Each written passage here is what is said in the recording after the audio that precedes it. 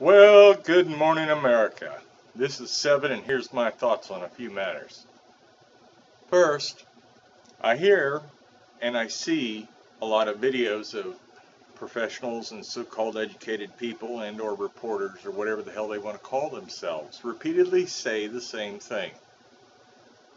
Fully automatic weapons are illegal, completely illegal. There's absolutely no way this person could have obtained this weapon legally. Here's your reality check, buddy. Since 1986, when federal law changed, making it illegal for everybody to have a fully automatic weapon at will, but rather to go through a bunch of federal mumbo jumbo and get a federal stamp, and with that federal stamp, buddy, you can have, and you can own, and you can possess a fully automatic weapon. You think I'm lying? Why don't you do something? Learn. Okay, moving on. I see that some Democrats, including Hillary Clinton, are jumping up on their pedestal saying we need more gun control. My question is, motherfucker, how much more gun control do you need? Because tragedies happen.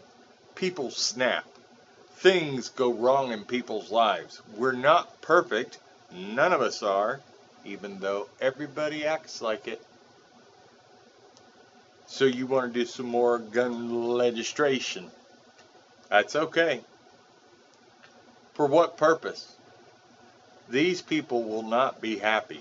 And by these people, I'm speaking of the Democrats, Hillary Clinton, the Democratic Party, what one would call the left, the one that wants more government, more programs, more everything with less independence and less self-reliability.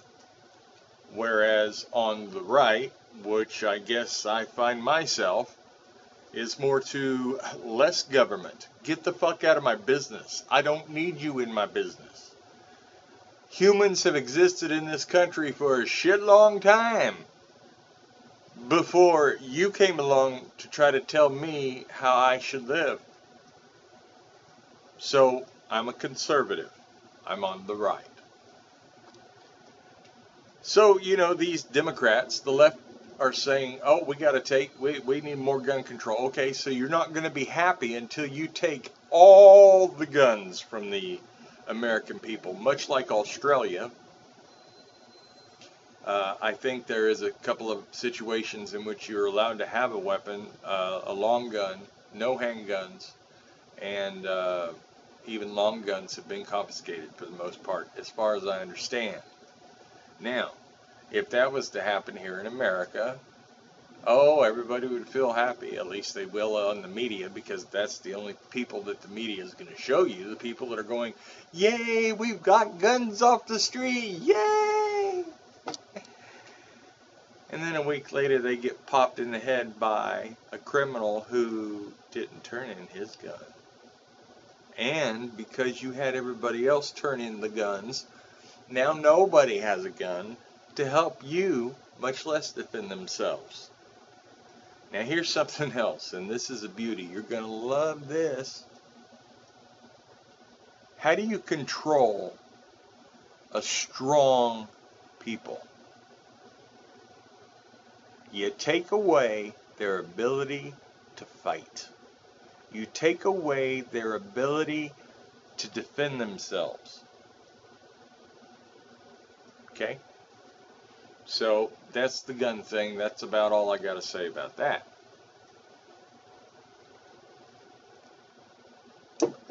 So I hear that, actually, the first thing I heard was that Antifa had taken responsibility for this.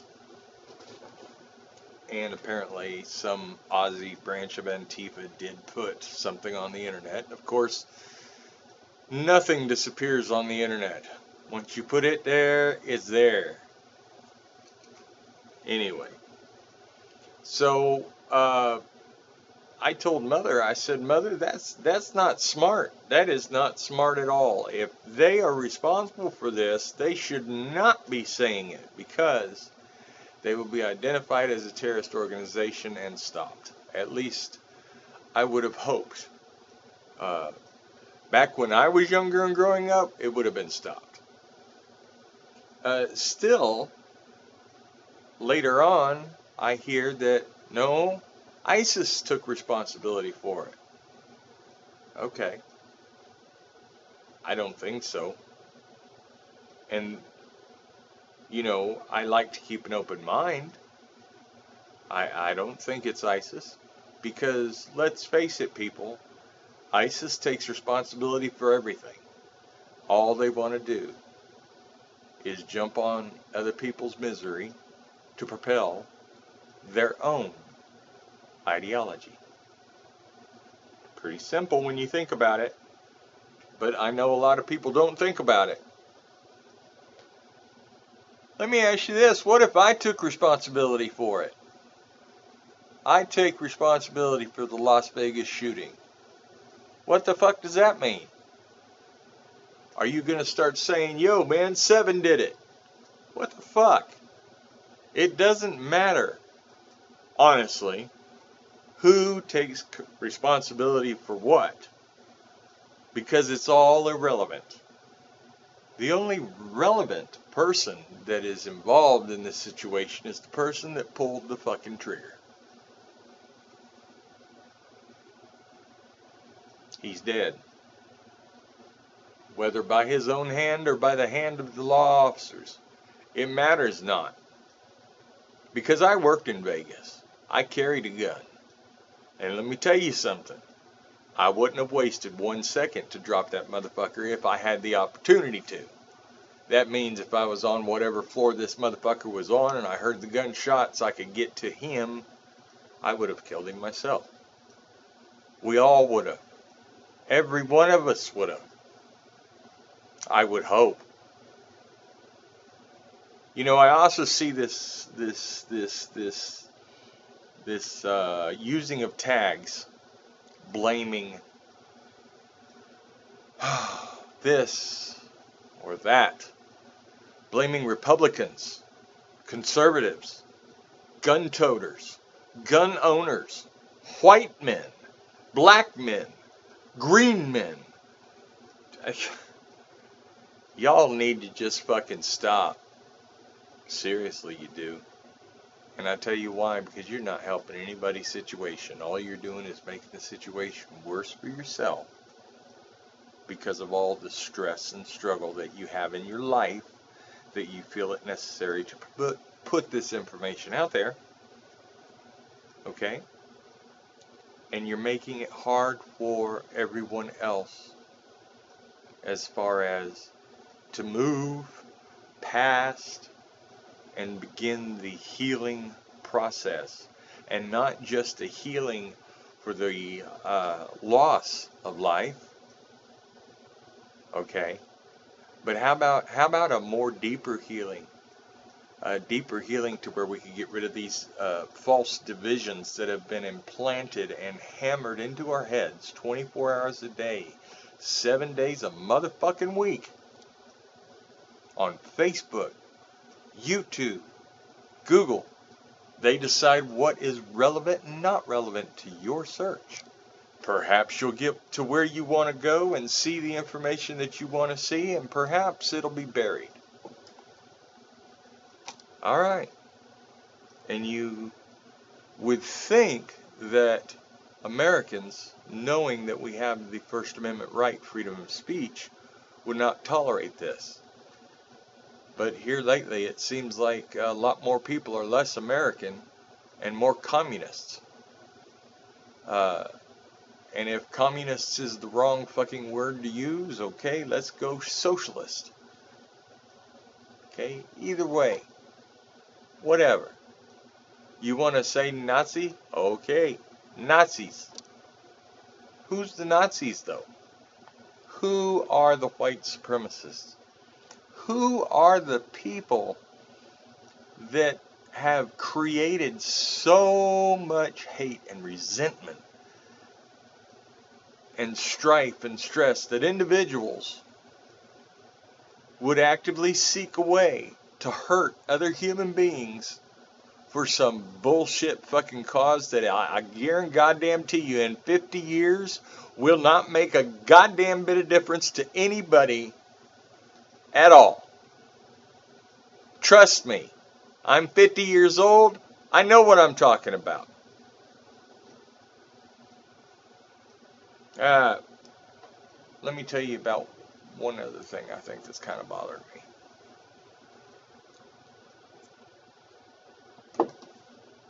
I understand that anonymity, you know what word I'm trying to use, okay? I understand that that is a inherent right of the internet, and that's okay as long as you use it appropriately with respect, okay? But when you start causing problems for other people for your own laughter, then you become the problem. And the people of today, for some reason, put up with all this. I don't understand why. I just watched a gentleman tell me, in no uncertain terms, he's ready. He's ready for this fucker to pop off. He's been ready. Okay? This is not America. I mean, war has always been a part. Okay? The Civil War especially, where we fought amongst ourselves. Okay? We don't have to have a Civil War 2.0. And it's very easy to prevent it. But it requires you to make a personal choice. A personal choice to turn off the noise that is infecting you with ideas and perceptions that may or may not exist. It really shouldn't matter to you. Because in your sphere of control, influence, and no control and influence, I'm sorry to tell you, but you're not as big as you think you are. Okay? What I control is this house. In this walls of this house is what I control. Everything out of this house is just in my influence. My influence. Okay? That's it. Maybe I wave. Maybe I'll smile, talk, help somebody if I can, or pet some animals. Do whatever I can do to be positive in the world. You know what I'm saying? Genuine, honest, integritous. That's something. Oh, that's probably going to be another. Integrity. Okay. Integrity to me. Because I taught this shit, by the way. I get pet peeve of mine. Hang on, I'm about ready to give it to you. A pet peeve of mine is for individuals to make assumptions about me and then tell me their assumptions. As if to tell me their assumptions are correct.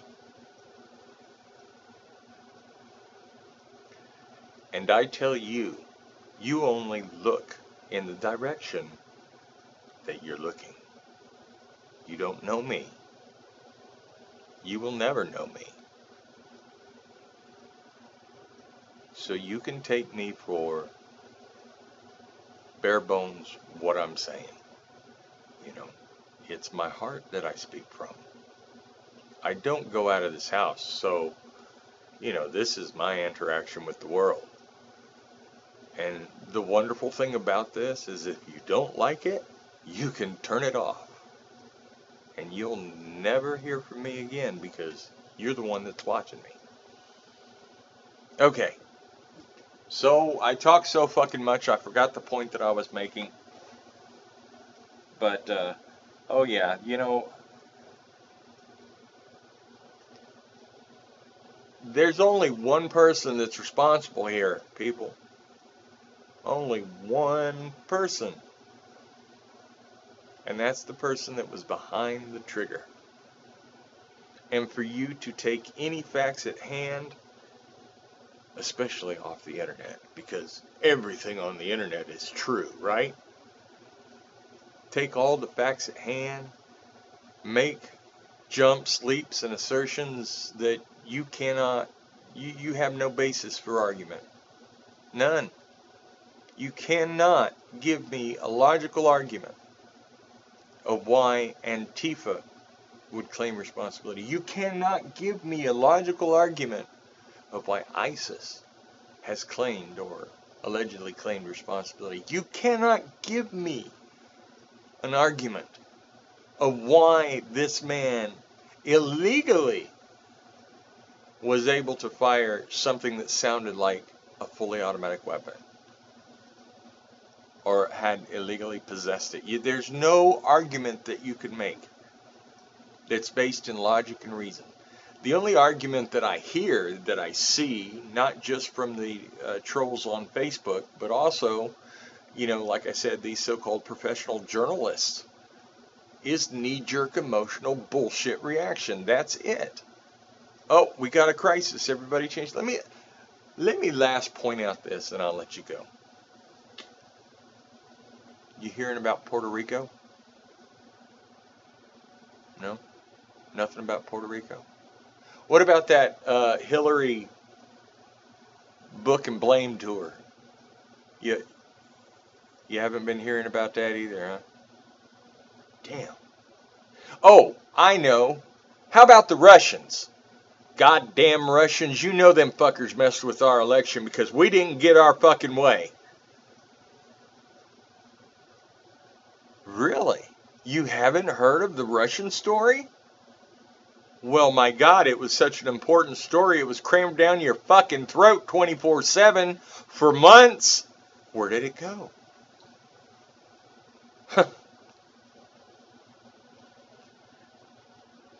People, turn off the noise. Turn off the noise. Stop the noise. Get into yourself in a quiet space.